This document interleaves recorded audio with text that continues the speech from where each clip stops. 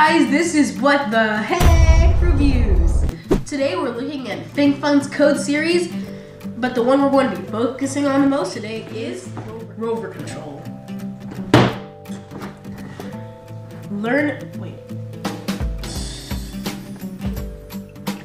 Okay, so Rover control teaches control structures through single or collaborative gameplay. So let's get this thing open. So what we have here is the solution booklet, the instruction manual, which we won't be touching since we kind of already read the instructions, the challenge booklet, and 4 terrains that go from easy to expert,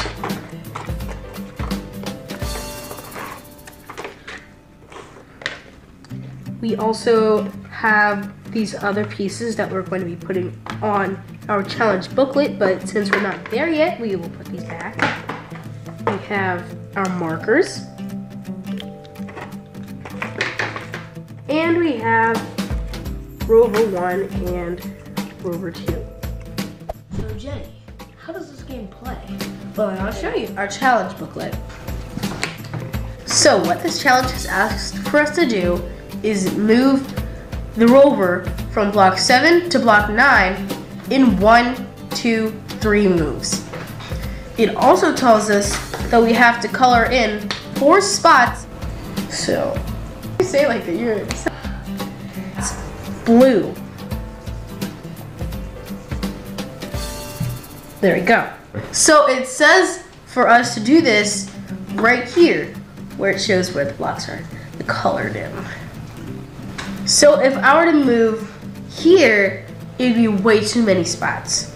If I were to move here, it'd be too little.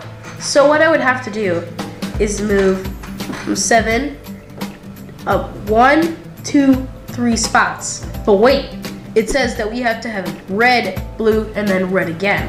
So we have to make sure that the colors correlate so that they all go together. So it would be red, blue, which is convenient because it's already there, and then red again. And what do you have it? It looks like we finally got to space 9 correctly in 3 moves. You should have said, but just to make sure we're right, let's check the solution. We're gonna do that in a second. So let's check challenge 1, and it has exactly what we said, which is red, blue, and then red again. So it looks like we won, and we finished the first challenge. So when you get to more advanced levels, you might not come up with the same solution as the solution booklet has, but don't let that worry you, because this is more of something just to help you when you get stumped. So let me get this straight. Let me try. Let's see how this works. All right. So I would have to get from 0 to 4, right? Yep. Only using these colors. Let me see. And so we have, and these spots have to be colored in with the color that it says. So this one and this one are red, and then 8 and 6, 8 or and 9, 8 and 9. I have to use what I have to get from 0 to 4 in 4 moves. So I'm guessing I would have to use the red that I have here. So 0, 0, I'm gonna go red, and then I need green, 2, then I need a blue. I don't think it's gonna work.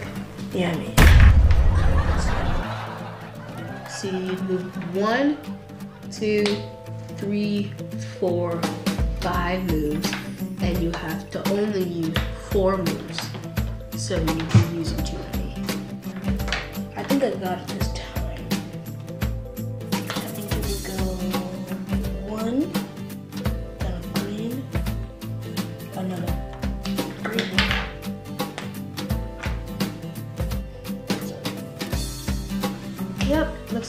Let's see the shadow. So we would go this way, Red. then we go green, then blue, then green. So now let's take the solution.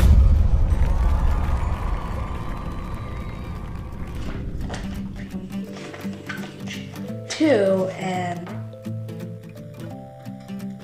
so we got that one right. As we move through the game, there are going to be more advanced and complex puzzles, which will include charging stations and checkpoints and lots of other things, but that's more in the advanced and expert levels. But it becomes more self-explanatory as you move on. I really recommend this game for kids because I think that it really helps them with this level of coding, and even for people that don't like code, it's just a fun puzzle to play with, and I just think it's like a really fun game overall. It is recommended for ages 8 and up, but even some adults will like this game. Because some people just like to do coding, some people like puzzles, and it involves all that kind of stuff. So I score it about out of 10, 1 to 10, I would give it an 8. I give it a 9. I think it's like a pretty fun game that lots of people like, so yeah, I give it a 9.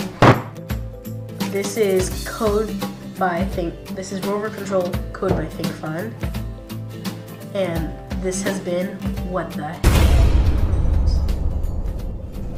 There we go. So it's open already. Let's go.